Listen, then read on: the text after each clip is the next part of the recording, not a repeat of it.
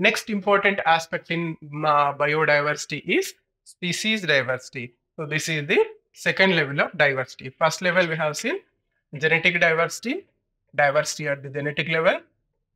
Second one is species diversity at the species level, right? So if you see this picture, so there are different types of species. See, there is giraffe is there, zebras are there, other cattle are there. So these are different types of species.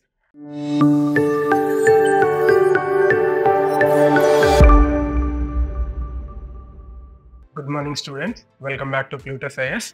So today is our 27th day. Till now we have completed 26 topics in 26 days. Right.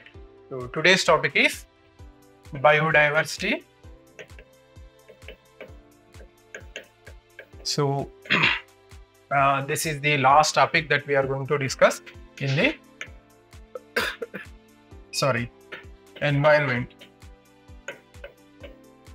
So this will be the last topic in the environment, but also I can say this is the most important topic. Most important topic from the point of view, I can say in the entire environment topics that it is the most important topic, biodiversity, right? Previously we have discussed some other topics like national parks and wildlife sanctuaries, right?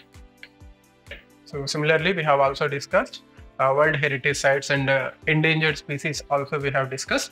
So this topic is related with all those topics, right? You will now come to, after this topic, you will come to a comprehensive, we can say, you will get a comprehensive knowledge about the biodiversity, right? Let's try and understand the concept of biodiversity. So biological diversity, also called as biodiversity, it encompasses the entirety of living organisms on the earth. So basically it comprises of all the living organisms. We can say, generally speaking, the entire living beings, they are combinedly called as biodiversity, right? So basically we study biodiversity at 3 levels, that is at genetic level, species level, and the ecosystem level, and they are respectively called as species diversity. First is genetic diversity, next is species diversity, and the last one is ecosystem diversity. Now we will see what each of this diversity means. First one is genetic diversity. So genetic diversity in general terms means diversity at the gene level, right? As we all know, genes are the genes are the we can say building blocks, the source for the, we can say, creation of the living organisms on the earth. So if there is diversity at the gene level, we call it as genetic diversity, right? So it encompasses, genetic diversity encompasses variation of genes within species. So within a species, what is meant by species, we have already understood in the first lecture in the environment. So species are, a particular species is which have the capability of interbreeding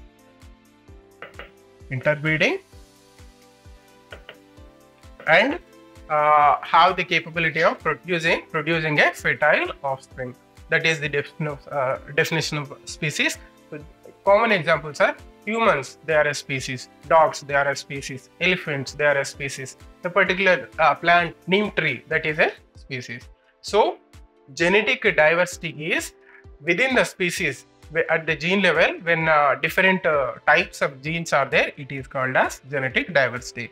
So basically variation of genes within a species, species of plants, species of animals, and even in the genes of the microorganisms. So then it is called as genetic diversity. If you take the example of human beings, so you can see the color difference, or we can say color complexion of different types of we can say humans. So each person has a different skin tone here. skin complexion here. So that is because of the genetic diversity. Similarly, some regions in some areas, people will be shorter, and people in some other regions, they will be taller. So this is also because of genetic diversity. Similarly, people in some areas like in regions of China and Tibet, so basically they tend to have smaller eyes.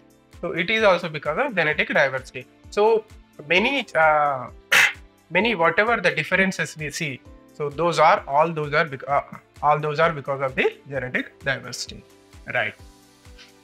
Importance of genetic diversity. So genetic diversity allows populations to adapt to environmental changes.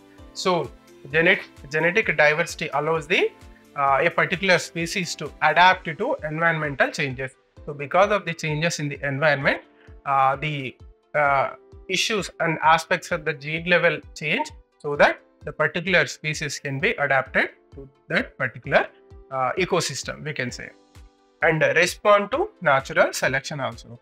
So as you all know, there is a natural selection process. We have in lower classes, we have understood that there is a natural selection process, and also the principle of survival of the fittest. So those who can survive the adversities of the environment, those species have survived. So to respond to that process of natural selection, so the species which are strong, they have survived, and other species have gone extinct. So to respond to that natural process of selection is also genetic diversity is required, right? So the benefit of higher genetic diversity is higher genetic variation enhances species ability to withstand environmental stress and disease outbreak. So when there is genetic diversity, that particular species can adapt, or it can withstand the environmental stresses, and it can also respond well to the disease outbreaks. I mean, when there is diversity in the species, those species can withstand well. Previously when we were studying the endangered species, we have seen the example of Asiatic lions. So basically, Asiatic lions, they have confined to the Gir area in Gujarat. So Gir National Park and Wildlife Sanctuary, they are confined to only that area. They are surviving. The number of Asiatic lions is around 600. So because of the confinement to a particular area, they are continuously interbreeding only among themselves. So because of this reason, the genetic diversity is very less there in Asiatic lions. So because of that reason, when a disease attacks, so the Asiatic lions are dying in many numbers because there is no genetic diversity. So lastly, before 2-3 years before, a particular disease has attacked those lions. So approximately around 200 lions have died. So this is the better example for genetic diversity. So when there is diversity at the gene level, there is better chance of the species surviving when a particular disease attacks. Right. Next one is lower diversity may lead to genetic uniformity. I mean, all the species will look same, and which can be advantageous in crop production. So when there is uniformity, for example, rice, if you take rice, when a single, there is less genetic diversity, it is better for crop production. But the problem is, it limits the adaptability. So if a pest attacks, the entire crop will get damaged. Similarly, if there is a drought, so the entire crop will get destroyed. So this is the problem with the lower genetic diversity, right? So generally, if we can see in practices, especially after the Green Revolution, etc., we are adopting monocropping. Monocropping means we are planting the single crop in all over the area. So because of this, the biodiversity is declining. Biodiversity is declining, especially the genetic biodiversity, because we are choosing only a particular a crop with particular characteristics, and we are growing it all over the place. Because of this reason, other varieties, they are getting disappeared, and because of that reason, biodiversity is getting reduced. If we see the examples of genetic variation, so each species contains a varying number of genes and genetic information. Some of the examples are the mycoplasma contains about 450 to 700 genes. Bacteria like Escherichia coli have 4,000 genes, and fruit flies, they have around 13,000 genes. Similarly, the human, when it comes to humans, we have 35,000 to 45,000 genes, right? So genetic variation can occur in terms of gene structure and the numbers, allowing populations to adapt and evolve. So because of the gene diversity only, the human beings have able to survive throughout the ages, and they are thriving, we can say. So all this because of the diversity, genetic diversity only. Right. So if we see the sources of genetic variation variation arises from gene and chromosomal mutations. So in sexually reproducing organisms such as we can say all vertebrates, they sexually produce offspring, especially if we see the humans also. So in those types of organisms, recombination during the reproduction introduces new genetic combinations, right? So as you all know, when sexual reproduction happens, the genes both from mother and the father will come, and when they combine, they produce new genetic combinations. So because of this also, genetic diversity improves, right? Next is role of natural selection. This also plays an important role in genetic diversity, right? Through natural selection, advantageous traits become more prevalent in a population over time, contributing to adaptation and evolution.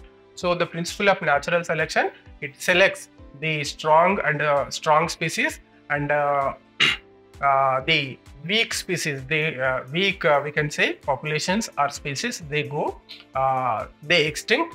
So through this process also, the advantageous traits in a particular species. So for example, advantageous trait means, so for example, a particular species is there in the polar regions.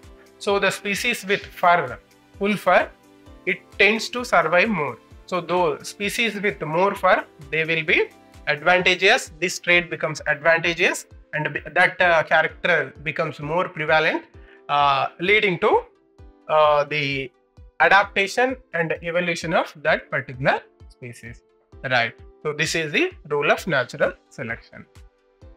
If we see the India's genetic diversity, so apart from the general concept, you try to remember specific aspects about India also in all the, when we are studying all the aspects of biodiversity.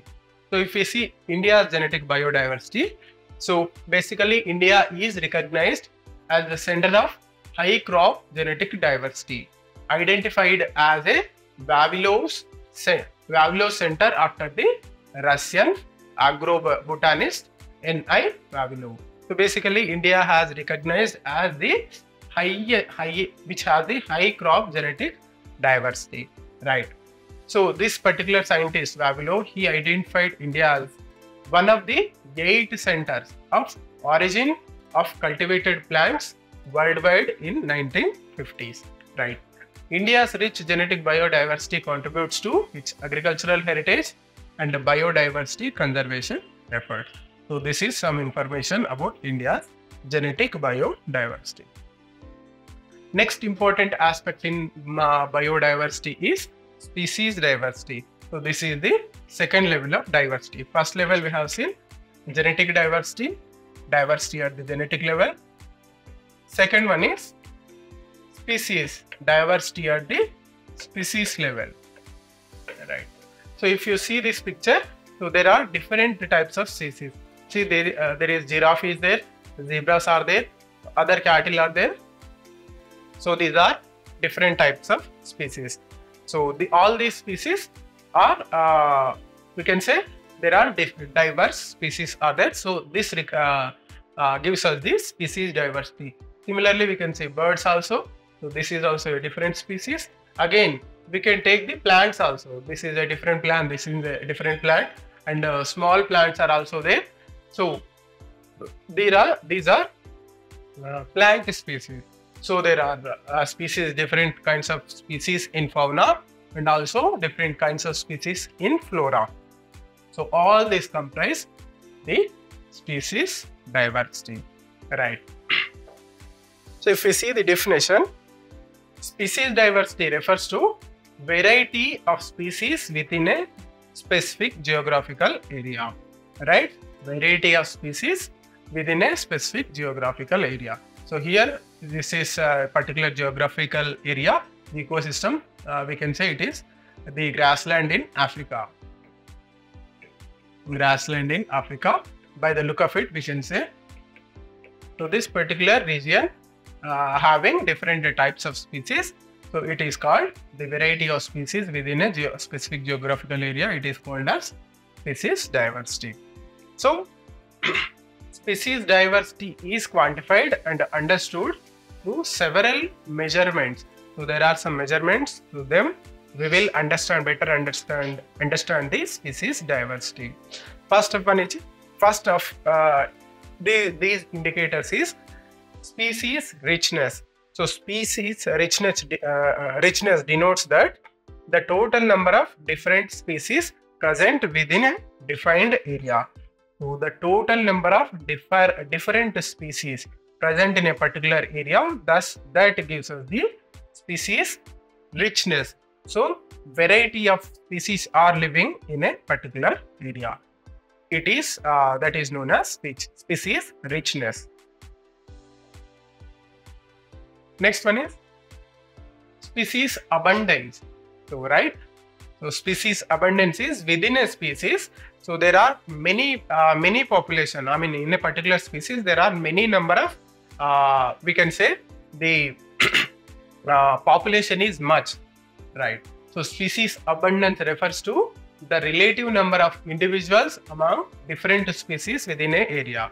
So different species are there. So the number of, individuals of those species also very large. If we take, for example, urban area, humans are there. So this is a species, but the number of human beings also very much. A lot of human beings are living in a one particular area. That gives us the species abundance. So when we take a, we can say wetland. So many organisms live here. We can say birds live here, right? Fish live here. So within the birds, there are the number of birds is very high number of birds. Similarly, if we take fish, so there are many number of fish are there. So the number is very high. So in this case, it is known as species abundance. So not only species richness is there, the individuals, number of individuals within that species is also very high. Then it is known as species abundance. Next one is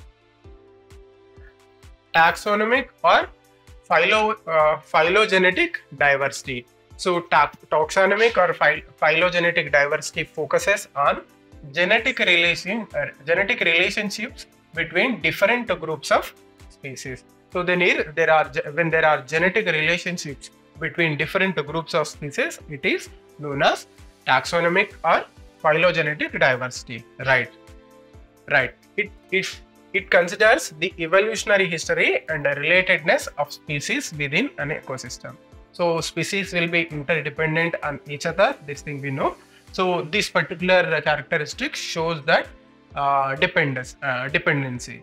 So the one specific significance of this relation is areas with taxonomically unrelated species. So when when the dependence between the species is less, so they exhibit the greater species diversity than those dominated by taxonomically related species. So when there is less dependency upon each other, so the species diversity is more there, right? If you see the global level, if you see the species diversity at the global level, so global diversity of species is immense, with approximately 1.7 million species described to date. So till now, 1.7 million species have been identified and their characteristics have been described. And estimates suggesting that total number could be ranged from 5 to 50 million. So 1.7 million are just identified. There are many other species which do not have identified till now. So they need to be identified and described. So all over, if you see, there could be 5 to 50 million species on the earth, right? Species diversity is not evenly distributed worldwide. So try to remember these characteristics. These are important. So species diversity is not uniform all across the world. The equatorial regions, they show the higher richness. So at the equators or the regions close to the equator, they have the higher species diversity, right? So the biodiversity tends to decrease from equatorial to polar regions, and decreases with increasing altitude in terrestrial ecosystems. So one of the other important characteristics, one thing is the species diversity is more concentrated at the equator and its adjacent regions. So one goes from equatorial region to polar region, towards polar region, the diversity gets reduced, right? So biodiversity tends to decrease from equatorial to polar region. So the biodiversity is high at equatorial regions, and once we go from equatorial regions to polar region, the biodiversity gets decreased. Similarly, if we take the terrestrial ecosystems, so when we start moving from surface to we can say into the atmosphere, the biodiversity gets reduced. So the biodiversity is the highest at the surface level when it comes to terrestrial ecosystems, right? These are some of the important characteristics. Please try to remember them, right? So some of the factors are important when it comes to the influencing the biodiversity. So factors such as rainfall patterns, soil nutrient levels, and environmental conditions influence species diversity. So remember these factors also. When it comes to marine ecosystems, species richness is notably high in continental shelves, right? So when it comes to marine ecosystem, species richness, more species are there. Notably, the more species are there in continental shelves, right? When we see, if we see the India's biodiversity when it comes to species, so India is renowned for its vast biodiversity, ranking among the 12 mega biodiversity countries globally. So there are 12 mega biodiversity diversity regions are there. Mega biodiversity regions are there. So India ranks one among them. So India is one of these 12 mega biodiversity hotspots, right? The country's diverse ecosystem support a wide variety of plants, animals, and microbial species. So this biodiversity is influenced by varied geography, climate, ecological conditions, contributing to the status as a biodiversity hotspot. So remember this point, India is one of the 12 mega biodiversity hotspot. So India is a mega biodiversity hotspot, right? So third important component in biodiversity is ecosystem diversity. We have seen diversity at the gene level.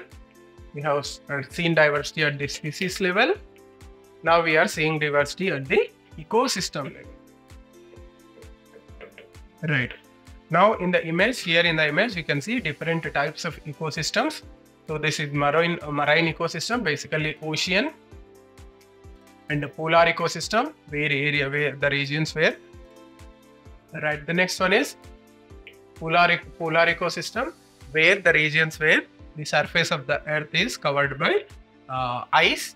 Next one is mountain ecosystem, where the geography is characterized by mountains.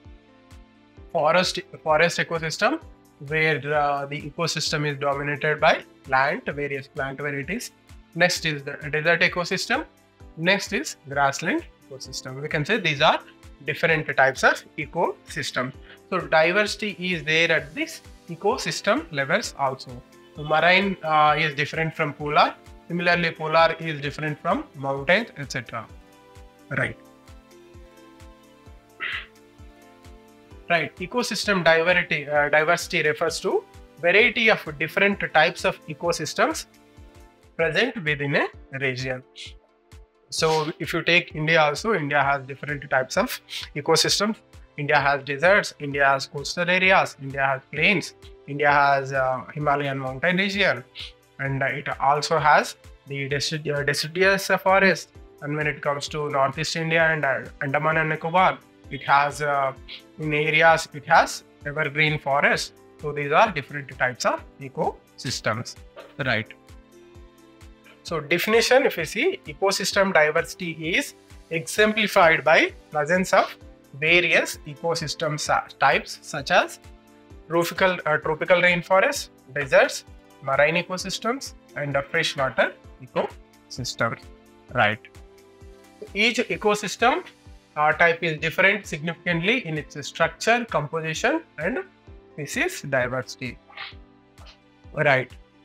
If we see the characteristics of ecosystem, so when it comes to India, ecosystem diversity encompasses broad range of difference observed in ecosystem. So if we take the case of India, so it has remarkable different terrestrial and ecosystems diversity spanning from snow-covered Himalayas to arid deserts, lush tropical rainforests, and coastal mangroves. So when it comes to India, it has these many types of ecosystems, right? Now we will understand the characteristic or the property, or we can say feature of endemism. Right. So India's ecosystems are characterized by high levels of endemism. So endemism, previously also I explained. We will now understand what is endemism. Brief after a few minutes we will understand endemism. So with many species found exclusively within specific regions. So what is exactly meant by endemism? So when particular species, these are only found in a particular area, it is known as endemism. Right. When a particular species is there, it can only found in that area. For example, a particular banana plantation is there. Some variety of banana plant is there. So such banana plant is found only in Andaman and Nicobar Islands, and it will not be found anywhere else. So that type of species is known as endemic species. So it is endemic to Andaman and Nicobar. So similarly, one type of frog is there. So it is only found in Western Ghats, and it is not found anywhere else. So that species is endemic to Western Ghats. Right. So when a particular species or a group of species, they are confined only to a specific area, so those species are called endemic to that region, and those species are called as endemic species. Right. So when it comes to India, two regions are very, very important when it comes to the property of endemism.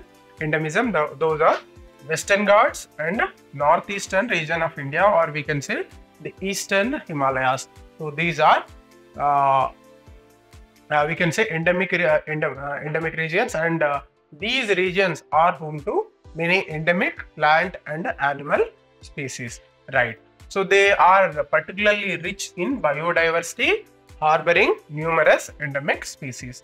So many species are there So in these regions, they are only can find only in those areas. They cannot be found in anywhere else. So in this way, they harbor a lot of biodiversity by habiting or hosting many endemic species. Right. So endemic species, they are concentrated in areas such as Western Ghats, the Northwestern Himalayas. Northwestern Himalayas also hosting some endemic plants, and Andaman and Nicobar Islands.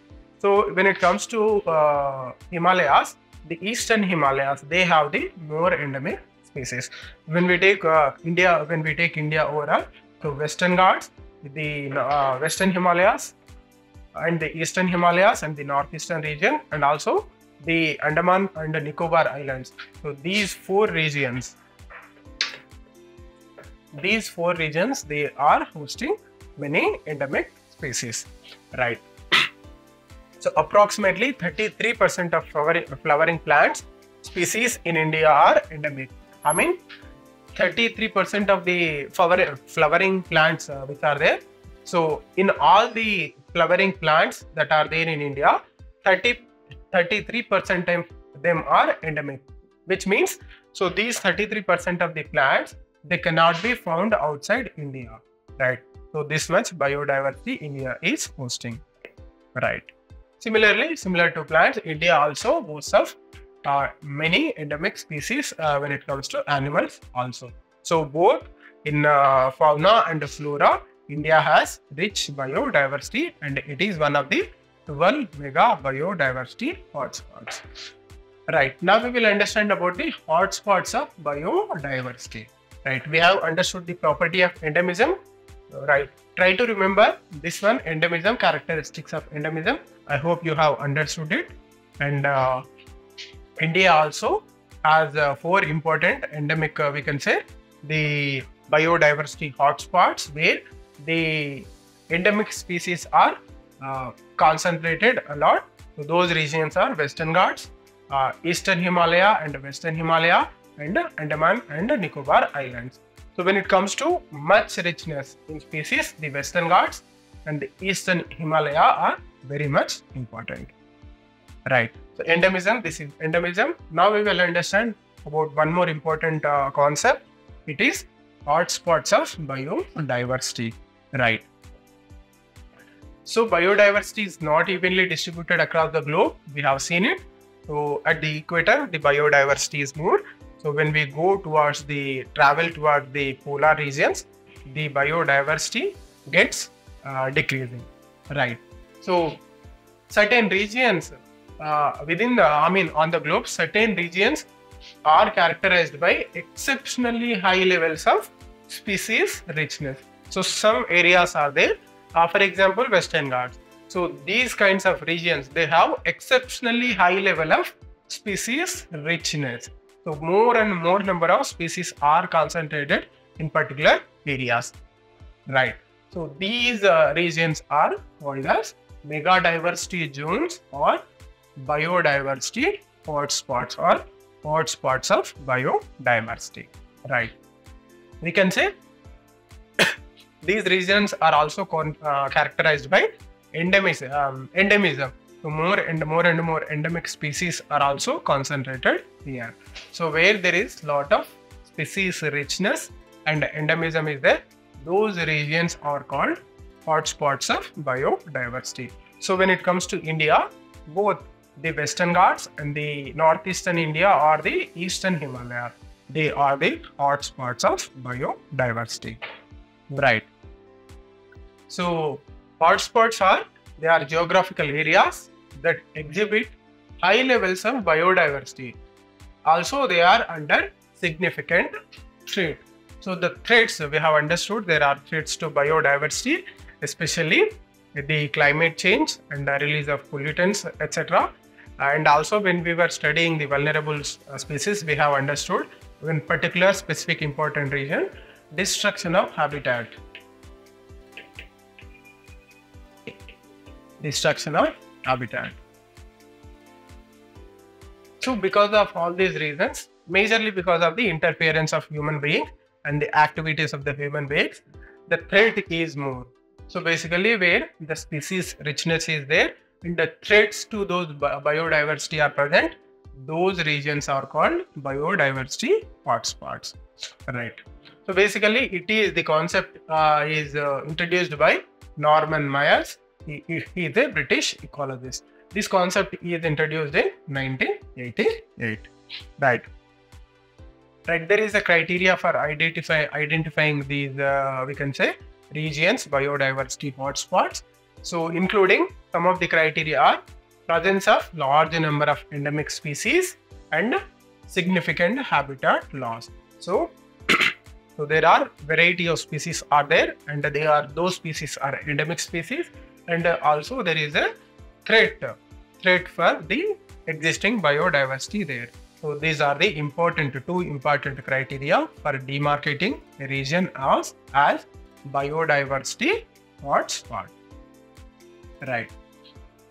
Now we will see the exact criteria for classification a region to be classified as a biodiversity hotspot.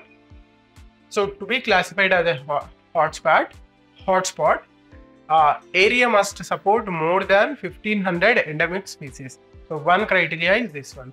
So that particular region will be hosting 1500, more than 1500 endemic species. Endemic species means those species are only found in that particular region. They cannot be found anywhere else, right? And the second criteria is they must have experienced 70% habitat loss. So this is the second criteria. So if a particular region fulfills these two conditions, it will be classified as hotspot of biodiversity, right? So when it comes to world, there are 25 recognized biodiversity hotspots are there. So all over the globe, 25 regions have demarcated as biodiversity hotspots, right? So don't confuse with this number 25. There are 12 mega biodiversity regions are there. This is different. So based on the species endemism and the threats to habitat loss, all over the world, 25 regions have been recognized as biodiversity hotspots covering.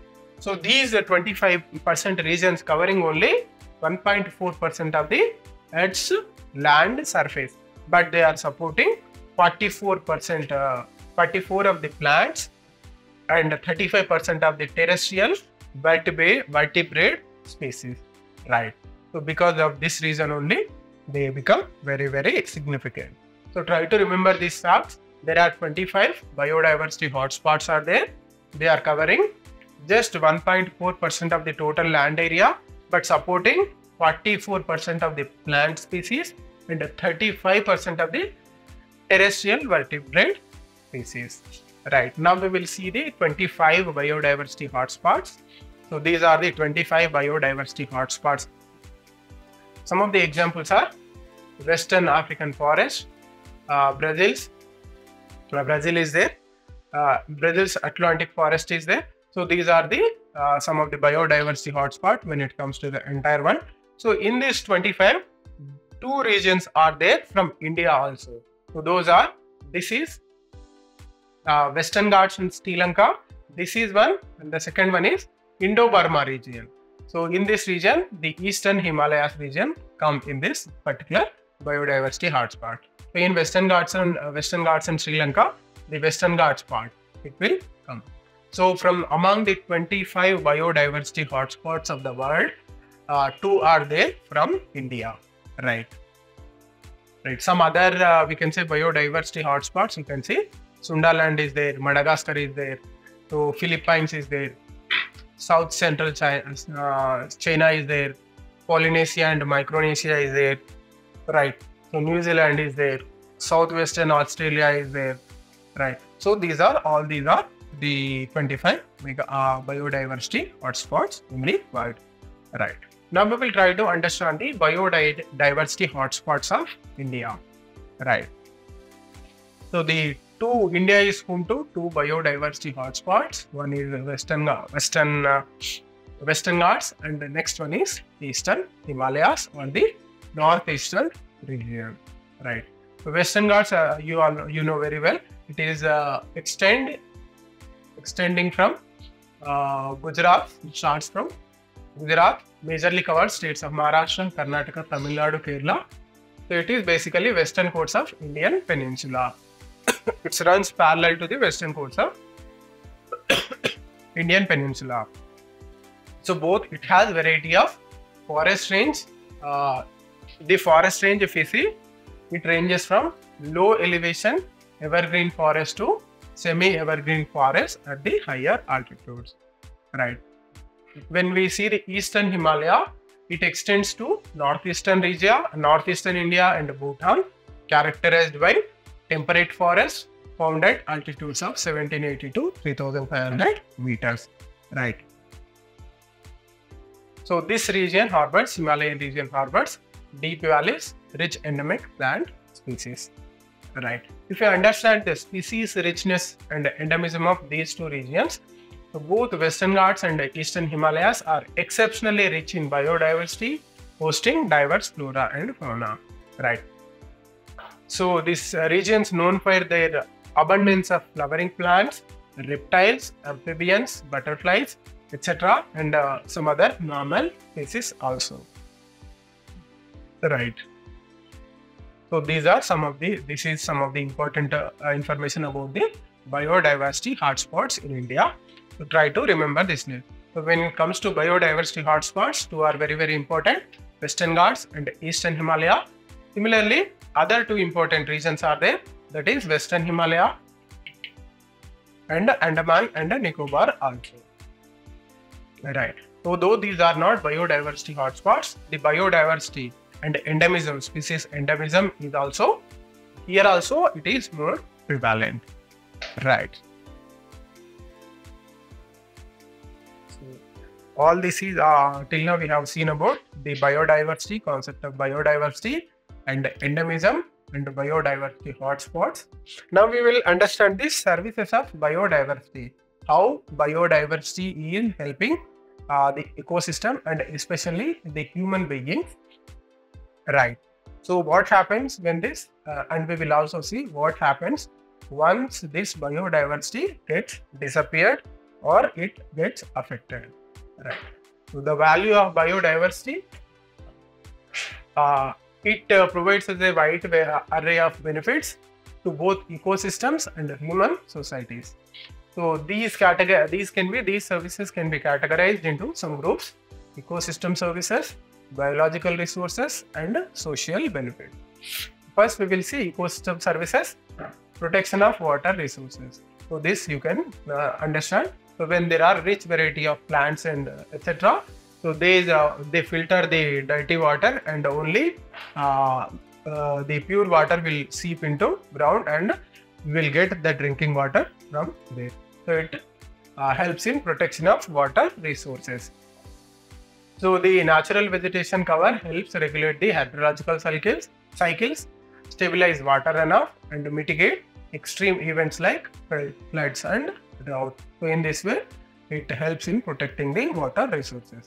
Similarly, wetlands and forests act as water purifying systems, while mangroves reduce impact on marine ecosystem by trapping it. Next, soil protection. So biological diversity aids in soil conservation, moisture retention, and nutrient recycling and retention. Right. Next service is nutrient storage and cycling. So biodiversity also helps in cycling of nutrients and the storage of nutrients. Right. Next is pollution reduction. So biodiversity, the ecosystems play a crucial role in maintaining air quality, breaking down waste, and removing pollutants. So when we were studying the topic pollution, we have seen all these aspects. Right. So similarly, wetlands, particularly they filter effluents, reduce biological oxygen demand, BOD, and destroy harmful microorganisms. Similarly, climate stability. So biodiversity, it helps stabilize the climate which is affected by various we can say aspects. Similarly, maintenance of ecological process. So biodiversity contributes to pest control by predators and birds, reducing the need for artificial control measures. Right. So the importance of ecological services or ecosystem services. So these are essential for human well-being, including food security, clean air, and waste management also. Right. The other category of services, biological resources. Biological resources provided by the biodiversity are food, medicines, fuel wood, fiber, ornamental plants are also there. So all these are the biological resources. And one other subcategory here is breeding material for crop improvement. So wild relatives of cultivated crop plants harbor valuable genes that can be utilized for crop improvement programs. So in this way also biodiversity helps us. Alright. Similarly, future resources it provides. So conservation of biological diversity is linked to discovery of new biological resources. Right. Now the third category of benefits, those are social benefits of biodiversity. So biodiversity regions are home for recreation, forests, wildlife, national parks, sanctuaries, gardens, etc. These are sources of recreation. Similarly, biodiversity also has cultural values. So they play an integral role in human society. Right. Next is biodiversity is also source for research, education, and monitoring. So this is the fourth kind of service provided by biodiversity. Right. So it provides invaluable opportunities for research, education, and monitoring efforts. So through these aspects, all these aspects, we can better understand the biodiversity and ecosystems so that we can better adapt to the ecosystems and we can better survive. Right. So these are the services of biodiversity. Right. So this could be a topic. It is more relevant for the mains examination. In mains, there could be a question about the services that are provided by biodiversity or ecosystem. So basically for both, the points will be similar. Try to remember these points. In the prelims examination also, there can be some points, there can be points. There can be a question about the services provided by the biodiversity or the benefits of biodiversity. So the examiner can give a list of services and he might ask which of the above services are provided, which of the benefits are arising from the biodiversity. Right. So to answer those kind of questions, you should be thorough with these aspects. Right. Now we will understand the uniqueness of Indian biodiversity. Right.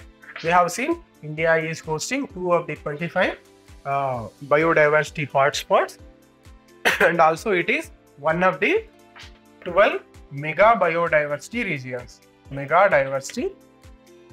biodiversity regions. Right. So now we will understand the uniqueness of India's biodiversity. Right.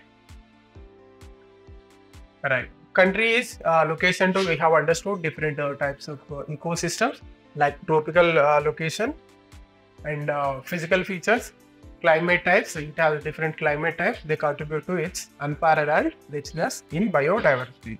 Right. Wide variety of ecosystems are there. So despite India occupying only 2.4% of the global land area, it harbors 7 to 8% of world's recorded species. So see the ratio, only it is occupying 2.4% of the land region, but it is home to 7 to 8% of the world's recorded species. So country supports over 45,000 species of plants and 81,000 species of animals, showcasing its remarkable biodiversity. So if we understand the different regions that are supporting biodiversity, so the Trans-Himalayan region, so the region that is running parallel to the Himalayas, above parallel. So if these are Himalayas, this is the Trans-Himalayan region. So it hosts the richest wild sheep and goat community globally, along with iconic species like snow leopard, black-necked crane. If we see the desert ecosystems, so the great Indian bustard, an endangered species. So we have studied that great Indian bustard is a critically endangered species. So it is found in regions like Gujarat, known for extensive grasslands. So it is basically found in the grasslands of Gujarat. So similarly, northeastern India, it stands out as one of the country's biodiversity hotspots. It is renowned for its rich diversity of orchids, bamboo, ferns, citrus fruits, banana, mango, and jute. So these are all the floral fauna variety that is found in the northeastern regions.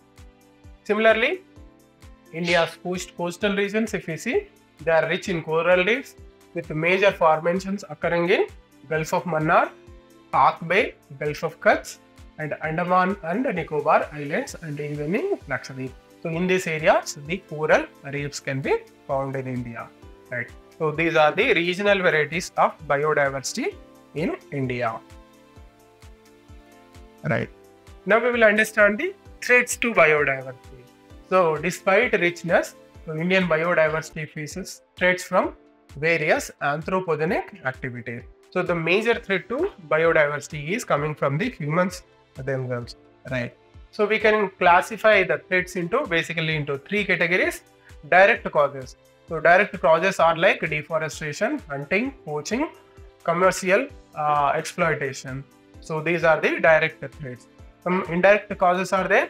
So loss or modification of natural habitat because of the human intervention. The natural habitation is changing. Similarly, another factor is introduction of exotic species, foreign species, right? Next is pollution. So these are the indirect causes. Natural causes are also there.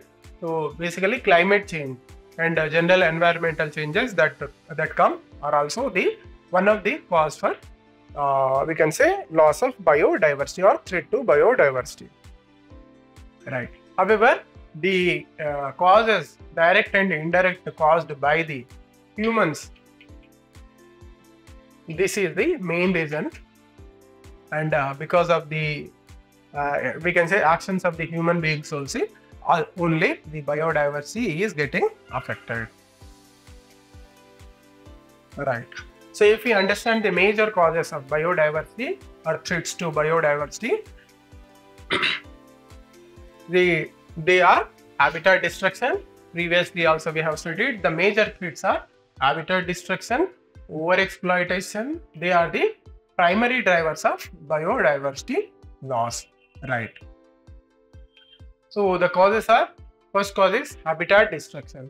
So activities like deforestation, urbanization, infrastructure development, they are alter or destroy the natural landscape and habitats, displacing and endangering numerous species. So various developmental activities we are taking. So because of this reason, the natural habitat of the wildlife that is being destroyed. So because of that, they are facing threats of extinction.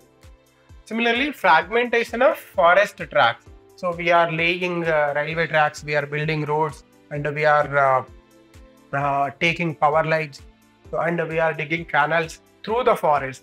So if this is the forest area, we are building infrastructure within this forest area. So because of this, the animals which are here, they cannot move here. Also, they cannot move here. So because of this region, their habitat is being fragmented.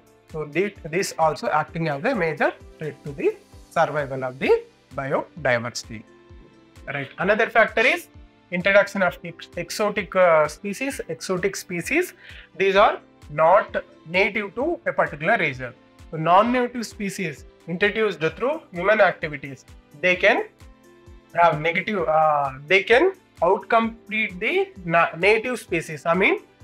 They can destroy the native species, leading to their decline and extinction. So some of the examples of these exotic species, or we can say, these are also known as the alien species. Alien species, right? So when these are introduced, they will destroy the existing, we can say, the species there, and they start thriving, right? Some of the examples are Parthenium.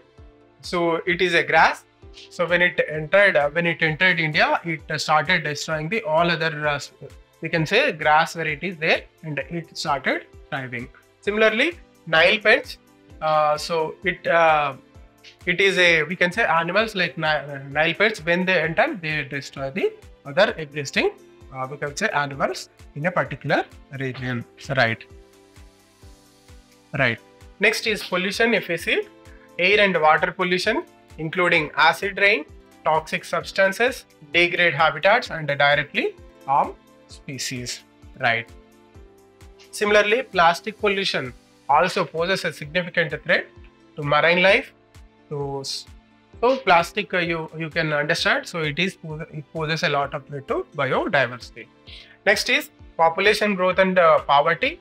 So when population bulges or grows, so we need more food, more space to build houses and etc. Our needs also will increase, and it directly or indirectly impact the ecosystems, and the other species getting reduced, right? So when population increases, it leads to overexploitation and loss of biodiversity.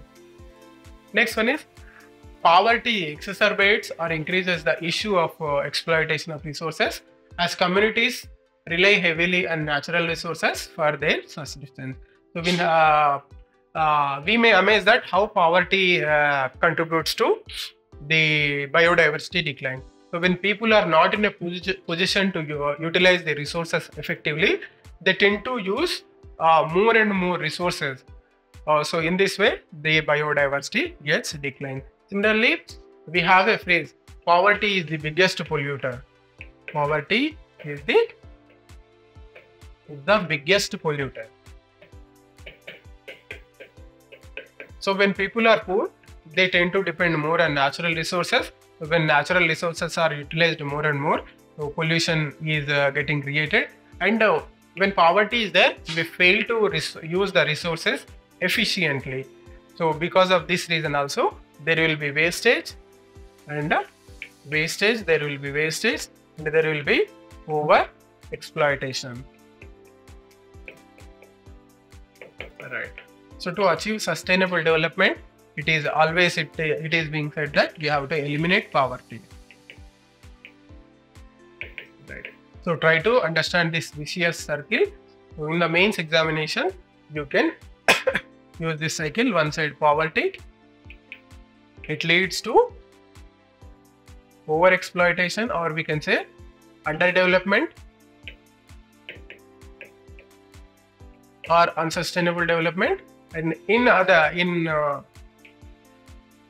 it also underdevelopment also leads to poverty. So you can use this underdevelopment and ineffective use of resources.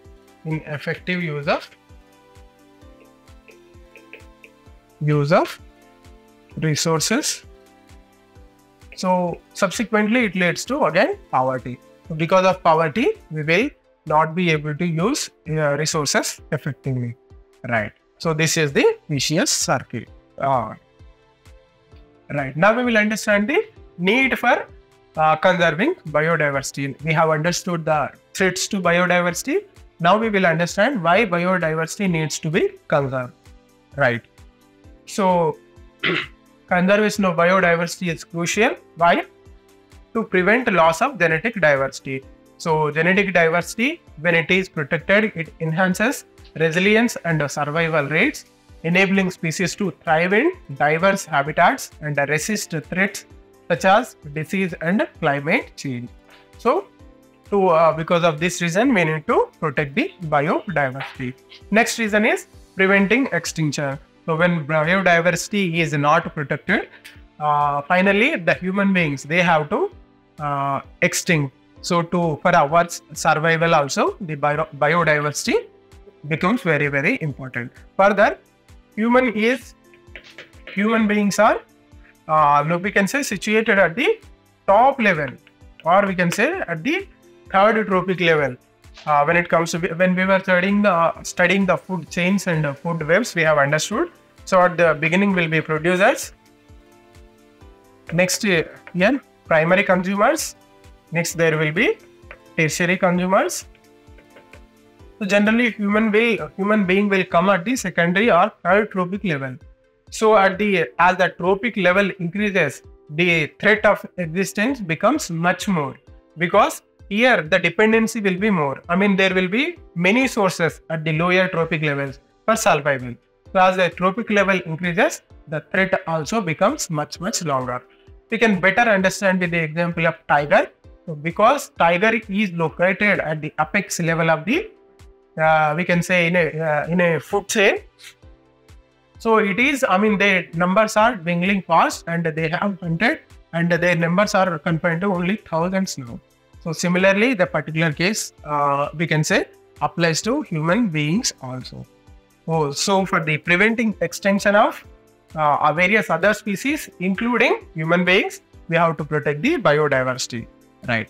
So conservation initiatives work to prevent species from becoming extinct, thereby maintaining integrity of ecosystems and preserving their ecological functions.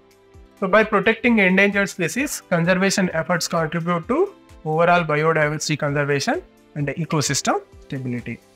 Next reason why we need to conserve biodiversity is protecting ecosystems from damage and destruction. Right. So by preserving intact ecosystems and restoring degraded ones, conservation efforts promote ecosystem health and resilience, supporting services provided to human beings. So when ecosystems are preserved, the services that are provided by the biodiversity or ecosystem, they continue to be supplied to human beings. Right. So because of all these reasons, the biodiversity has to be conserved. Right. Now we will understand the strategies for conservation or strategies of conservation. So basically, the strategies can be divided broadly into two categories: in situ conservation and ex situ conservation. Right. So in situ conservation is conserving the biodiversity where it is placed, right, within that region or the species or biodiversity wherever it is existing. When conservation measures are taken at that place only, it is known as in situ conservation.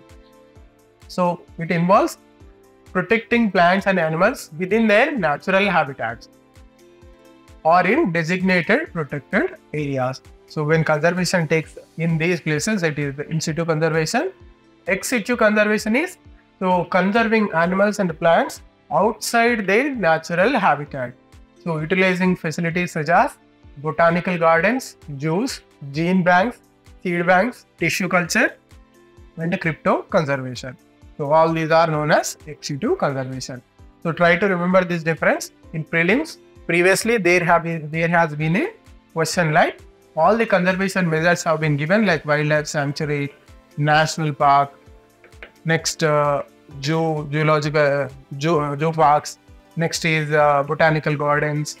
So there will be a question like this: which of the above are the in situ conservation measures? So you should be in a position to we can say know the differentiation between the in situ measures and ex situ conservation measures, right? We will see in some detail about the in situ and ex situ conservation measures, right? In situ conservation measures. So in that, one important measure is protection of the habitat itself. So when the habitat is protected, species that are residing there, they will also get protected. So this is one category in situ conservation, right? So this strategy conservation involves preserving habitats within respective ecosystem, right? So some of the examples are, so India declared many protected areas including national parks, wildlife sanctuaries and biosphere reserves. So we have studied each of these national parks, wildlife sanctuaries and biosphere reserves. the important national parks also we have seen, wildlife sanctuaries also we have seen, and the key species associated with this national park or wildlife sanctuary also we have studied. Similarly, we have also studied the biosphere reserves.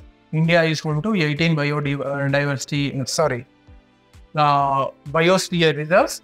So among those 18, 12 are recognized internationally and they are directly under the protection of the UNESCO. Right. Here, for your benefit, I have listed some of the important national parks, wildlife sanctuaries and biodiversity, we can say biosphere reserves. Please go through this list. Right. Next is wildlife conservation efforts.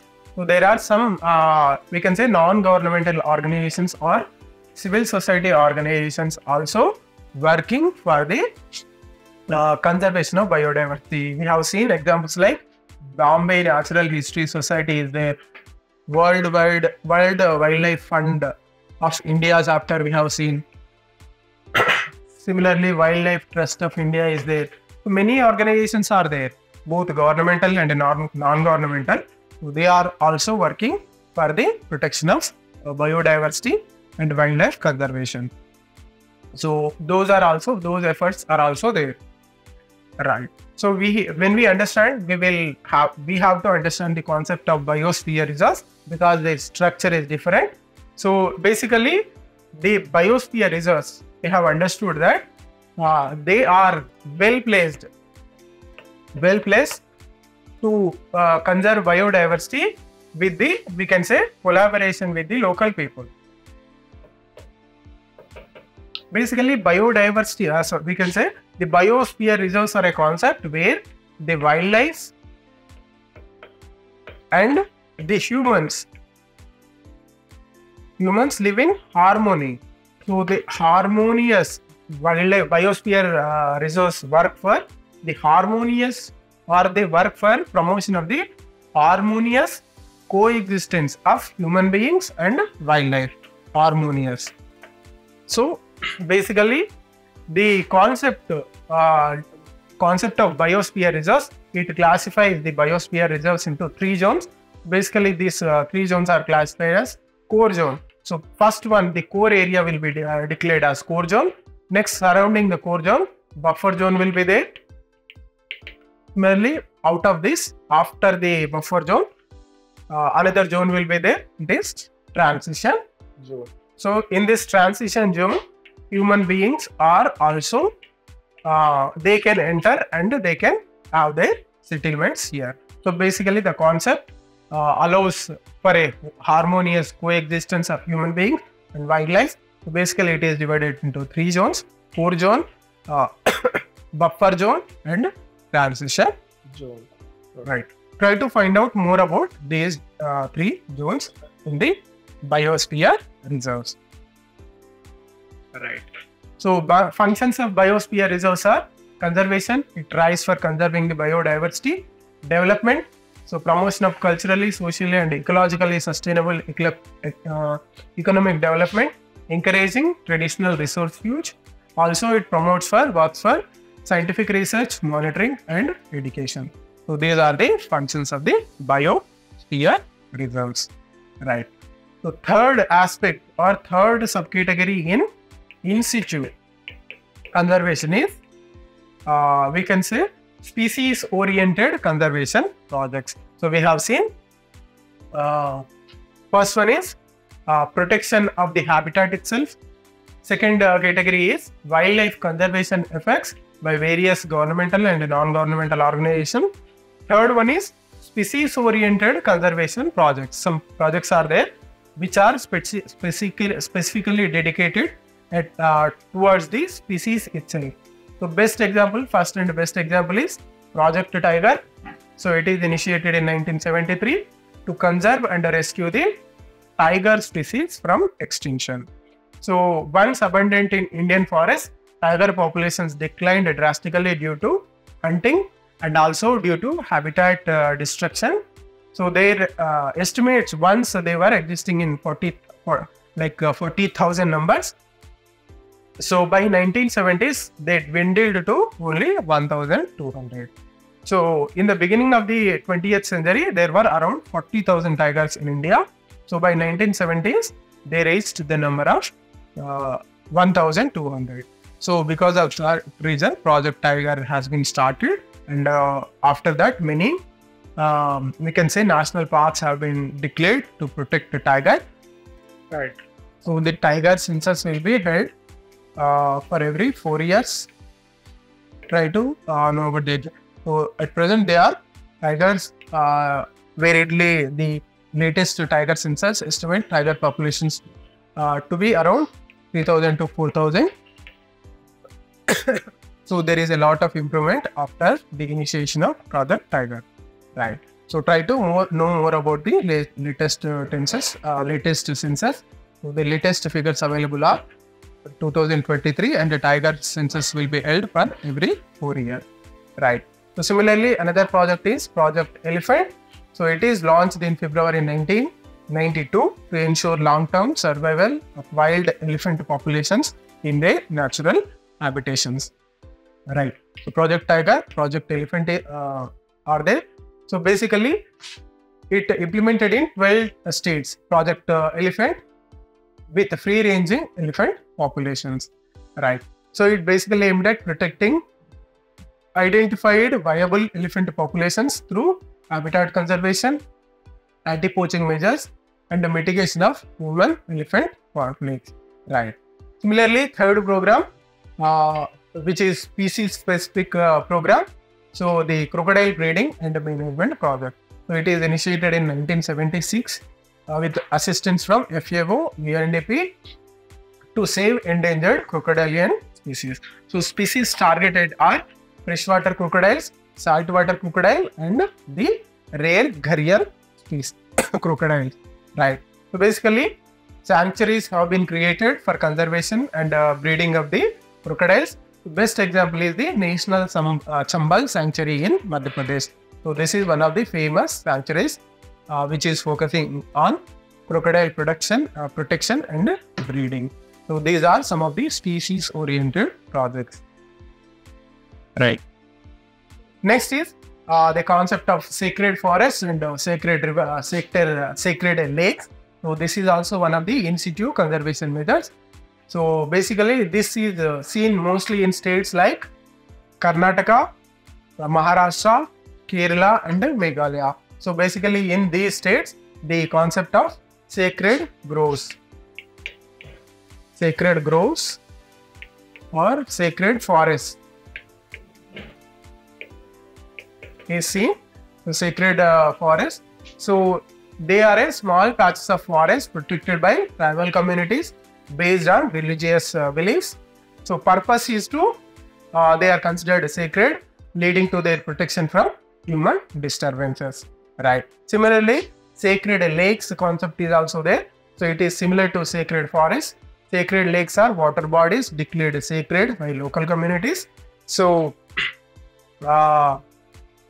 examples are Keshio Lake in Sikkim is one such example.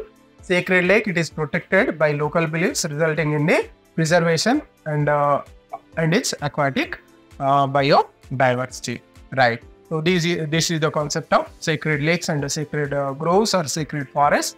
So this is also one of the examples of in situ conservation measures, right?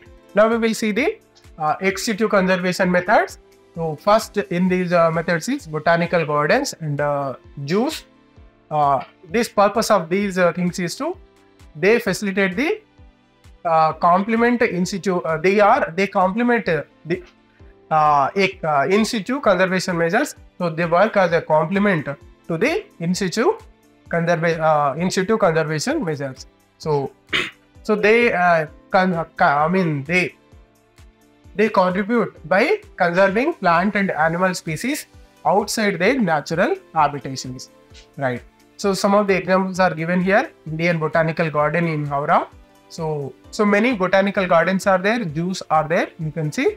So through these botanical gardens and zoos, so species, animal species and plant species are conserved there, right? Next we can see the gene banks. So they preserve the genetic resources of plants and animals for future use. Next is cryptopreservation. So it involves storing biological material at ultra low temperatures, typically in liquid nitrogen, to suspend metabolic activities. So this is also one of the conservation measures. Right. So conservation, next is conservation at the molecular or DNA level. So it focuses on preserving genetic material, including cloned DNA and native DNA. Right. So these are some of the examples of we can say ex situ conservation measures. Right. Now we will see some legal measures of biodiversity conservation. So all the legal measures, we have covered them in the previous topics when we were discussing the acts related to the we can say environment related acts we have covered. So just here I am giving a brief introduction about them so that you can better connect the topics. Right. So legal measures, Wildlife Protection Act has been enacted in 1972. We have studied this one. So this acts, it contributes and it makes some regulations, rules and regulations for protection and conservation of biodiversity. Right. So relate this act with the previously we have studied environment related acts. There we have studied about this act in detail. So try to recover the information. Right. Next legal measure is Convention on International Trade in Endangered Species of Wild Fauna and Flora. CITES convention is there. So it is an international agreement aimed at regulating international trade and in endangered species and their derivatives. Next is Convention on Biological Diversity is there. We have seen. So it is the outcome of the Earth Summit 1992. We have also studied about it. So try to recollect the information. Next, Biological Diversity Act also we have studied when we were studying the important acts, and we have studied we have studied its salient features also. Protection of community rights, benefit sharing, access and benefit sharing, and funding for protection of biodiversity also we have seen. Right. Similarly, support from conservation organizations. So many organizations and civil society organizations are there. They are also contributing to the protection of biodiversity. Right. So these are the aspects about biodiversity, the concept of biodiversity, the aspects, the types of biodiversity, and biodiversity hotspots also. We have seen the endemism of species we have seen, and the services of biodiversity we have seen, and also the threats that are being faced from by biodiversity. Threats to biodiversity we have understood. Similarly, we have seen the need for conserving the biodiversity, and also we have seen the conservation strategies, both in situ and ex situ conservation measures we have seen. Right.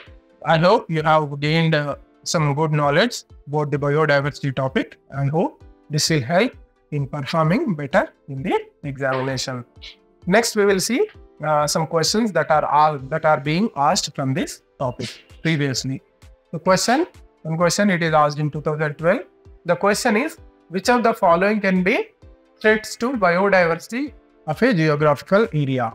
So options are global warming, fragmentation of habitat, invasion of alien species, promotion of vegetarianism. So here you can understand that the first three are threats to biodiversity. Actually, promotion of vegetarianism, it helps conservation of biodiversity. We can say it helps in preservation of biodiversity. So option is all 1, 2, 3 and 3 are correct. 1, 2 and 3 are correct. So option A is the correct option. Next question, it is asked in 2011. So question is, 3 of the following criteria have been contributed to the recognition of Western Ghats, Sri Lanka and Indo-Burma regions as hotspots of biodiversity. Right. So 6 options are given. So from the 6 we can say strategies are given. So among them 5 6 criteria are given. So among them, 3 criteria have helped in demarcating the Western Ghats and the Indo-Burma region as the hotspots of biodiversity. So the 6 categories are species richness, vegetation density, endemism, ethnobotanical importance, threat perception, adaptation of flora and fauna to warm and humid conditions. So among them, the criteria that has helped for declaring the Indo-Burma region, Indo-Burma region and the Western Ghats, Sri Lanka region as biodiversity hotspots are: one is species richness, vegetation density, it is not contributed, endemism, it is contributed. We have understood that this region, Western Ghats region and the Eastern Himalaya region, they are known for species endemism. Ethnobotanical importance, it is there, but it is not contributed to the classification. Threat perception, so this is right. So threat perception, both these regions, they are facing lot of threats when it comes to biodiversity. So this also contributed to the classification, right? So the correct option is 1, 3 and 5. Correct option is option C, right? So this is all for today. Thank you for joining the lecture, and see you next time. So until then, have a good day. Tomorrow we will start with science and technology topic, right? Have a good day. See you next time. Bye.